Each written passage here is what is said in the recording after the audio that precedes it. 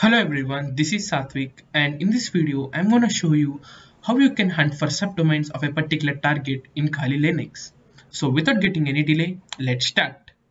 Friends, you can follow this process along on any Linux distribution. For my convenience, I'm using Kali Linux, and you also need a tool called Sublister. If you don't have it, you need to install it by apt-get install sublist3r. Hit enter. Since I had already downloaded it, so I'm not getting anything. If you haven't downloaded it, give yes and proceed. And you also need a target domain, and the process of running sublister is pretty simple. You need to type sublister, and for checking what are the options, I'll go with -h, and you can see uh, a pretty number of options. And the easiest way is you can go by sublister -d and the domain name. For our convenience and to view this, we'll be going with tesla.com. So if you ask me, what is the need of hunting for subdomains?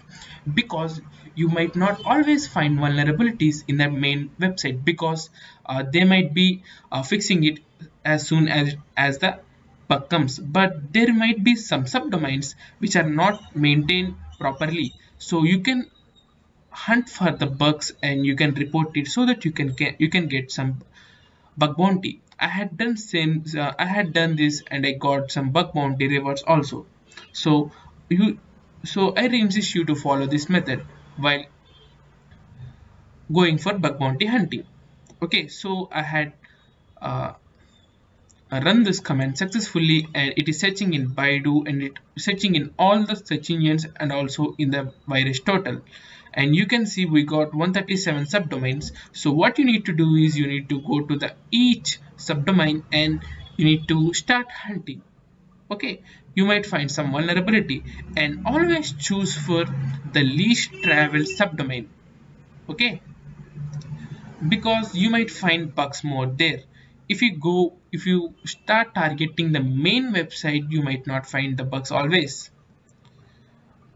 So friends, this is how you can hunt for subdomains in Kali Linux, and there is also some tools and some browser extensions I'll be showing you. Some web applications. So this is my browser machine.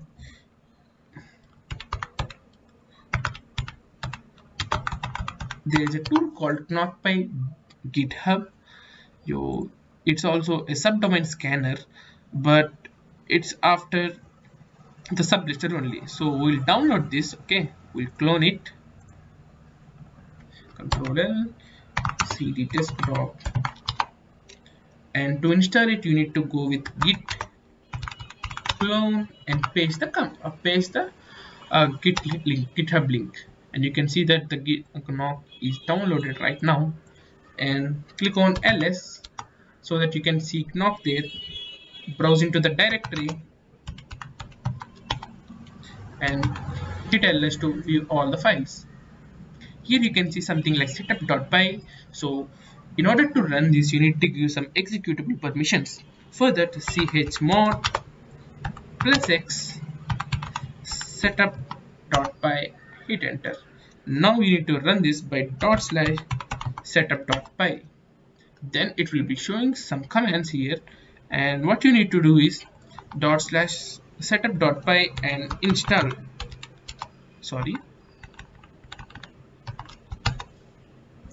And you can see that the KnockPlay all the requirements has been successfully installed.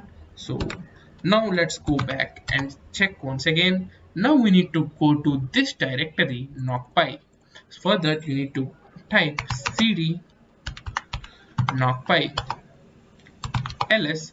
You can find knockpy.py, and again you need to give the executable rights for this file.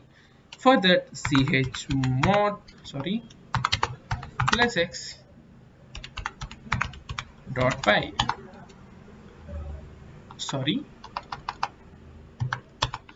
and we need to run that slash dot slash knockpy minus h, so that we can be all the arguments that this needs. So we'll quickly do the same. We got examples here also. So what we'll be doing is again tesla.com,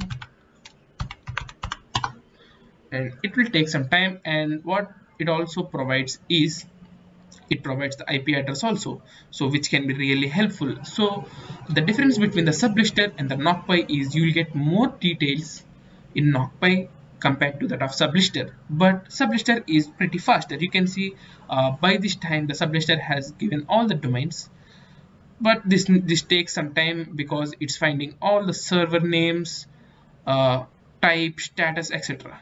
Okay, and there is also a web application known as crt.sh, and so this is the web application. I will provide you the link for all of them in the description below.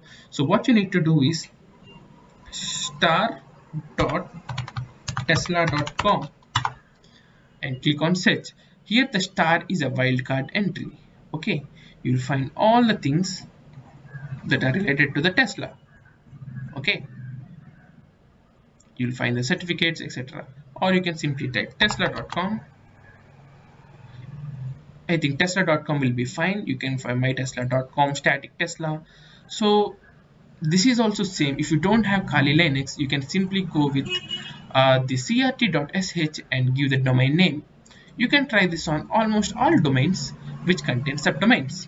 So friends, this is how you can hunt for subdomains in Kali Linux or even on your any other machine which is having browser.